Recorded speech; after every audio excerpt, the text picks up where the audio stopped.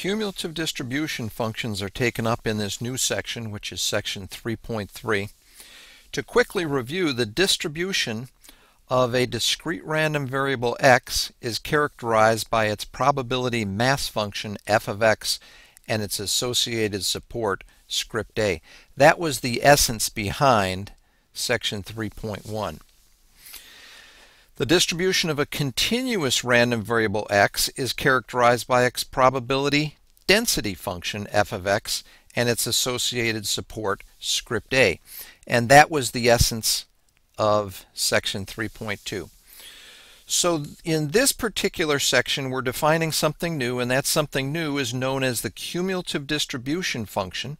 That is often abbreviated CDF, so you'll notice probability mass function, you'll see quite often abbreviated PMF.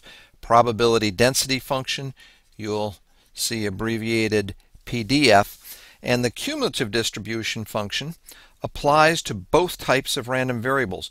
The nice thing here is that this particular definition, capital F of x, which is the probability x is less than or equal to x, applies to both discrete and continuous random variables.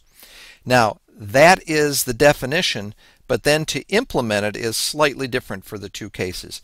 In the case of a discrete random variable, when you're finding capital F of x, you sum over all values w that are less than or equal to x of f of w. In the case of a continuous random variable x, capital F of x is still the probability x is less than or equal to little x, but this time you take the integral from minus infinity up to x of f of w dw.